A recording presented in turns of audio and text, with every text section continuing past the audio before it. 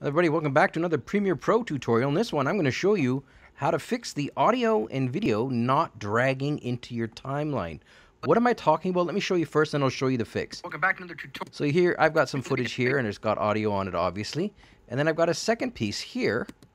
I'll hit spacebar.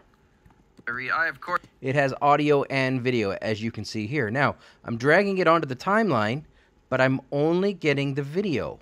Why is that? It's very simple. The problem is right here. It's called source patching. You either have to have both audio and video on here or neither on in order for this to work. It's the bizarrest thing, but it is what it is. If you turn them both on, for example, now watch when I try to drag this in.